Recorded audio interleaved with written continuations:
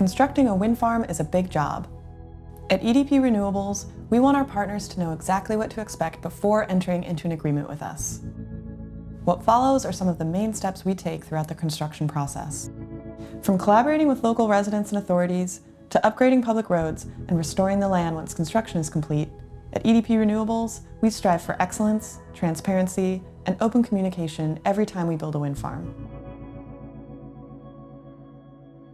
Collaboration. EDPR prides itself on becoming part of the community and working with landowners, with local authorities.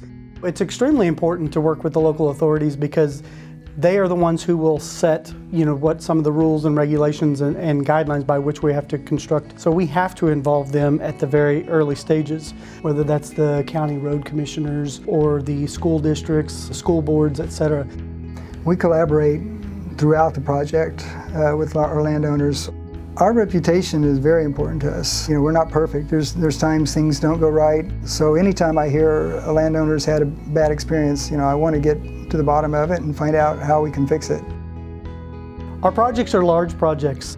A lot of the local contractors that we use are rock quarries, which provide the aggregate for the roads, and concrete suppliers for the foundations, fencing contractors, as well as all the truck drivers that are required to haul this material around.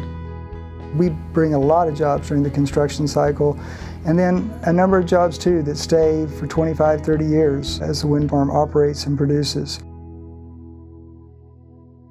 The landowners wanted a local contractor to do all the drainage work, someone that they knew and trusted, and with me knowing probably 90% of all landowners and or the tenant farmer has been good for me and EDPR. Site preparation. Site preparation begins with identifying environmentally sensitive areas, staking easements, and marking the location of existing infrastructure. Trees, rocks, and other large obstructions may be removed. Surveying is very important to the engineering and construction aspect. A survey team will go out and stake the area, whether it's roads or collection systems. They'll mark the center line, and the area around those stakes are cleared so that the work can begin. The next step is we come out and we start clearing the trees and the brush in the limited areas that have been surveyed across the landowner's properties. Construction compound and laydown yard. One of the key pieces of building a construction project is the office area, which we call the laydown, and that houses all of the office trailers and provides storage for a lot of the equipment. Clear it out, gravel it, and use it for construction trailers, for parking, for delivery of smaller components. The larger components, they're delivered directly to the pad where they're going to be. We don't want to double handle nacelles, blades, tower sections.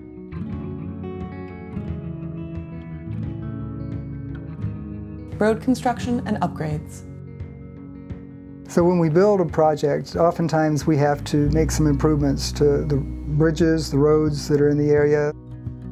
The reason we have to upgrade the county roads is because we have large, heavy deliveries that are coming that these roads were never designed for. And if we don't do the improvements, then the roads can't handle that and will just deteriorate very quickly. Our engineers look very carefully at our transportation plan. We study the roads, make sure that there's no clearance issues. These are often very tall loads, they're long loads. We need to be able to make all the turns. Many of the turns are too tight. And so we actually have to build a temporary radius to allow the component and the trailer to make that turn.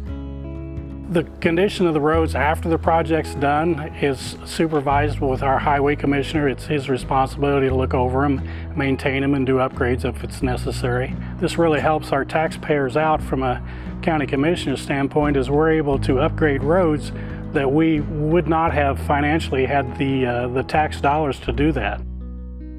So in addition to the county roads that we use, we build access roads through pastures, through farm fields to get to the turbine pads themselves. The access roads are built in a variety of different ways, depends on the area of the country. The design of the private access roads is really driven by the geotechnical work, or when we go out and we study what the subsurface conditions are like, meaning the specific soils and the moisture levels in those soils. The road had a lot of value to us. We were having a lot of accessibility problems to haul grain off of the farm, and so that road was going to be a big benefit to us. Collection system.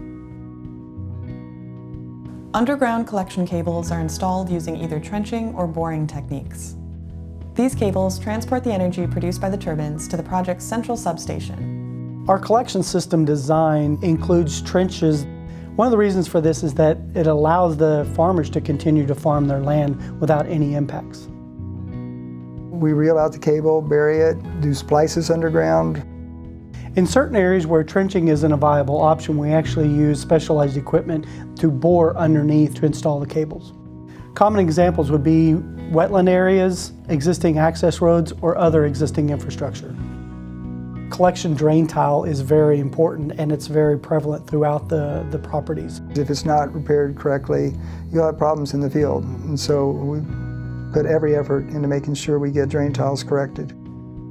We always try and hire local contractors that oftentimes the same contractor that installed the drain tile originally will be the one making those repairs of these cuts. All of a sudden they're starting to dig a hole and they hit a brand new tile we put in just 2 or 3 years before that. That would be my job, is to move that drain tile around the turbine. Turbine foundation. The foundations are designed to anchor the turbines. At every turbine foundation, we take soil samples and we make sure that that foundation is designed specifically for that turbine, for that soil type. The first step, they excavate the hole. Second step, they build a steel rebar cage. And then the third step, they actually pour the concrete. These foundations are anywhere from 50 to 60 feet diameter, so they're very large. They're made anywhere from 350 to 650 yards of concrete, which is 35 to 65 truckloads. So once we start pouring foundations, it's a big job. After construction, the exposed foundation is much smaller than what is underground, allowing farmers to maximize their use of the land. Turbine erection. Once the foundation's built, we build a crane pad and prepare for the turbine erection. These are some of the largest cranes in the world that you'll see. Start with a base section and the 4 sections of the tower go up. The nacelle that sits at the top of the tower, that's where the gearbox, the generator, a lot of electronics reside. You know, that's one of the heaviest lifts that we do. And once it's set up, the 3 blades can be stabbed. That's one of the more spectacular parts. These very large cranes lifting very large components and stacking up the tower. The landowners really get excited and really love to come out. And this is something that they'll remember for the rest of their lives, and they can tell others that they got to see this equipment being installed. Substation and generator lead line. The project substation is really the nerve center of the whole project. This is where all the power from all the turbines is collected into one central point. Due to the high voltage and the electrical equipment, these substations have to be protected and are surrounded by such things as a security fence as well as electronic monitoring equipment. Once we have the power at the project substation and stepped up to the grid voltage, we connect it to the grid with a generator lead line. It may be as short as a few hundred yards to an adjacent switchyard, or it could be 15 miles to a distant substation and/or switchyard. Oftentimes, the construction of this includes drilling large foundations for steel poles. EDPR does try to minimize the use and the length of these generator lead lines, but where they are required, we do compensate the landowners. Operations and maintenance building. We build O&M buildings for the teams that will be here for the life of the project. This is where the operations teams and the contractors will actually have their offices permanently and will communicate and coordinate all the efforts for the operations and maintenance of the project. These will include the technicians that actually climb and maintain these turbines on a daily basis, as well as our site management teams that will oversee and monitor the operation of the projects on a 24-hour basis.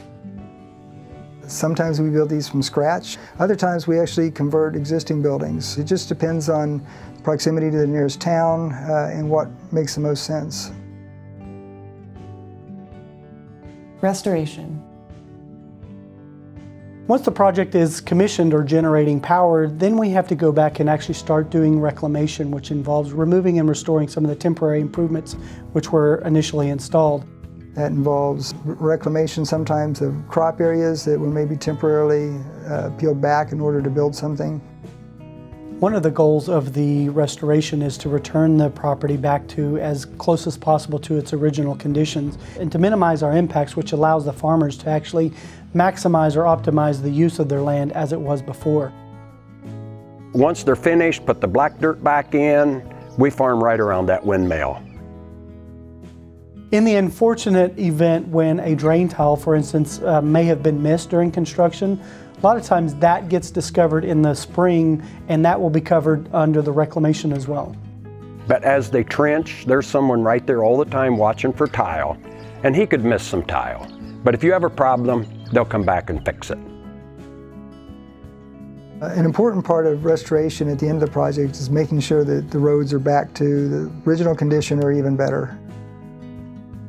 Before the first construction started, we had a lot of what ifs. I'm really proud of we took the step and took a chance, and here we are with phase 5.